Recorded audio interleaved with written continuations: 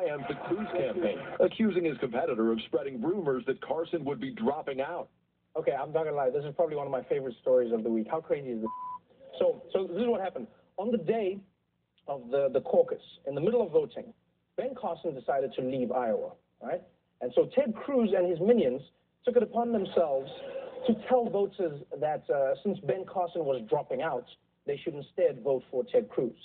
The problem with that was that Ben Carson was not dropping out. He was doing this.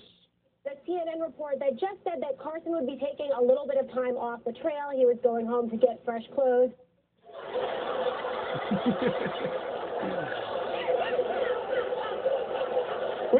We're gonna get back to Ted Cruz being a dick for a second, but just like for a second, can we acknowledge how weird this is?